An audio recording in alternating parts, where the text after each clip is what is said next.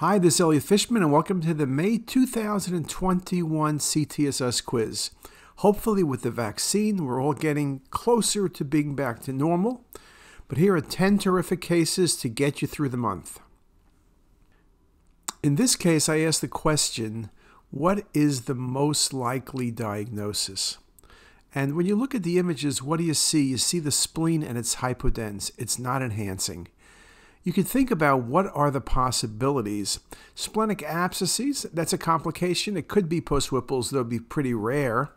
But usually it's hypodense lesions within a spleen, not the entire spleen, not enhancing. So that would not be an appearance.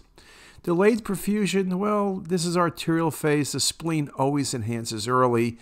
If you have delayed perfusion, maybe you have no perfusion, like splenic infarction, and it definitely is not a normal postoperative spleen. So this was an excellent example of a splenic infarction. We talk about splenic infarcts being focal or global. This is a global infarct. The most likely diagnosis in this patient with flank pain is, well, what's the key finding? You're seeing a process in the pararenal space, posterior lateral in the right kidney. Now it's only there. So then you have to think about what gives you focal processes. Well, extramedullary hematopoiesis and Ernheim chest, they can both involve the perirenal space, but it's typically going to be bilateral and it's typically going to be surrounding the entire kidney. So that's not a good choice. Also, this is a little bit too bulky. You could think also about metastasis like melanoma, but that's not one of the choices I gave you, and then it's usually more of a focal process. A perirenal bleed is a consideration, but I don't see any sequela of a biopsy. I don't see changes in the soft tissue. I don't see a defect in the kidney. So although that's possible, that's not the best answer. The best answer is lymphoma. Lymphoma of the kidney can have many appearances: solitary masses, bilateral masses, diffuse infiltration, and peri and pararenal space involvement. And the best answer in this case was lymphoma. The most likely diagnosis in this 50-ish-year-old with a palpable mass is, well, what do I see? I see a very large, homogeneous soft tissue mass in the abdomen, which is encasing the SMA and really narrowing the vessels. Now, carcinoid tumors involve the mesentery, but with a desmoplastic reaction. Liposarcomas typically displace, not infiltrate. Also, in most liposarcomas, you're going to see some fatty component. I don't see any fatty component here. Desmoid tumors can be solid masses. Desmoplastic reactions can occur with desmoid tumors, but most of the time, desmoid tumors are solitary masses. They can be large, and they typically displace structures. The process that causes infiltration is classically lymphoma. And this was a great example of B-cell lymphoma, large mass in the abdomen infiltrating and encasing vessels. The best diagnosis in this 25-year-old female is which of the following? Well, what you see is a cystic mass with septations involving the tail of the pancreas. Now, of course, you can consider, am I sure this is pancreas? I'm sure.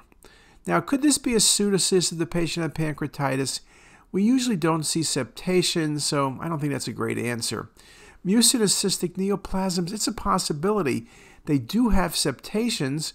Usually they're age 50, but it is female. Serous adenomas, usually an older patient, but again, a tail is a great location. We have anywhere from oligocystic lesions, which have no septations, to lesions with multiple Swiss cheese patterns, to thin septations. So that would be a thought. But the best answer is probably a SPEN tumor.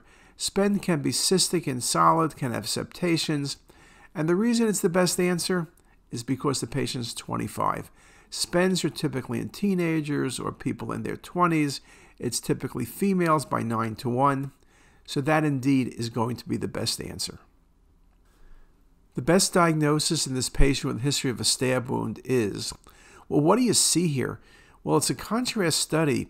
You see a large outpouching from the left ventricle. That is a large pseudoaneurysm. Interestingly, by history, this patient had a stab wound which was fixed. The patient was very lucky, but now came back with chest pain and developed a pseudoaneurysm. So it's not a thrombus, obviously, and it's not a sarcoma. Those are typically filling defects, and myocardial infarction can cause thinning of the ventricle and outpouching, But this large outpouching, this dumbbell-shaped lesion, is classic for pseudoaneurysm. This patient was a cat. What I mean by that is this patient had 9 lives. This patient had surgery and did well. The least likely diagnosis in this case is which of the following? Well, you see an infiltrating tumor in the patient's small bowel in the ileum. There's an exophytic component. Interestingly, with this large mass, it's not obstructing. This could be metastasis to the small bowel, definite possibility. In fact, this was metastatic Merkel cell tumor.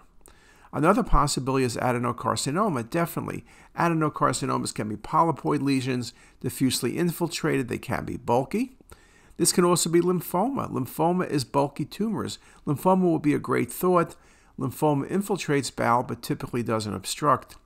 The least likely diagnosis is carcinoid tumor. Carcinoids can cause big masses, but they're typically enhancing. Also, they cause desmoplastic reaction in the mesentery. So you might have considered it potentially, but it's surely going to be the least likely diagnosis.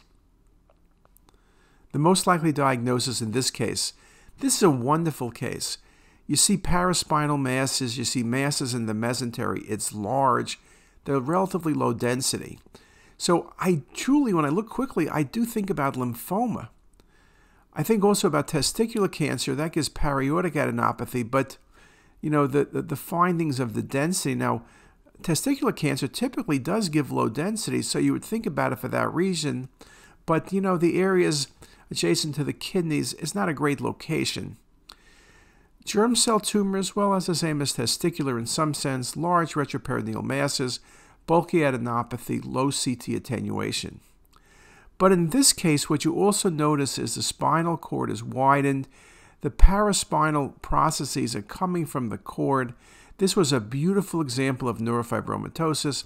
Typically, you see the paraspinal findings and the bony findings, but you typically don't see those large mesenteric or paraortic processes. And in fact, neurofibromatosis, if you don't make the diagnosis, can be confused with lymphoma.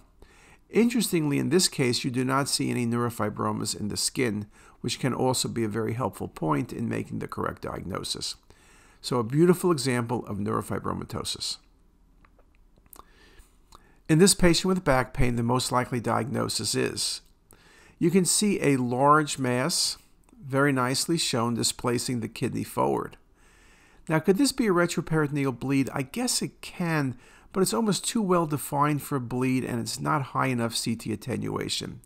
Could this be metastatic melanoma? Melanoma can involve the perirenal space, can grow out, though it's somewhat unusual to be so large and so focal, but it could be, to be honest with you. Lymphoma, as we mentioned, could look like almost anything, bulky, good location, that's a possibility. But this was a liposarcoma, the most common retroperitoneal tumor. Again, if you said lymphoma, I'd probably give you half credit. This case I chose because liposarcomas displace the kidney, can involve adjacent structures, can be very bulky, and I wanted to make the point that liposarcomas do not necessarily have fat. If this mass had lots of fatty components, you would have said liposarcoma without thinking. Liposarcomas do not necessarily have fat. So this was a well-differentiated liposarcoma.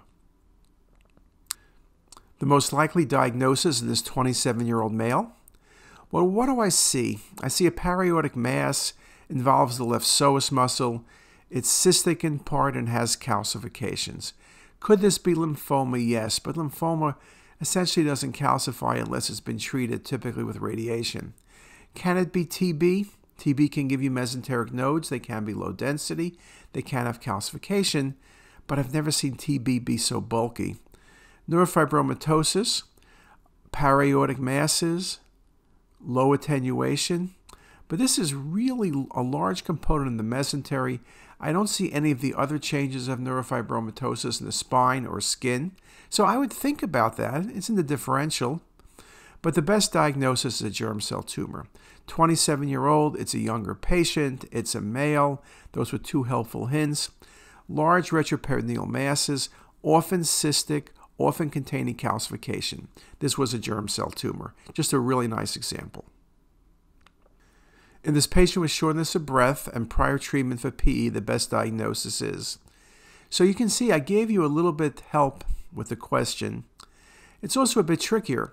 When you look quickly, you say this must have a PE, but have you ever seen a PE be this large?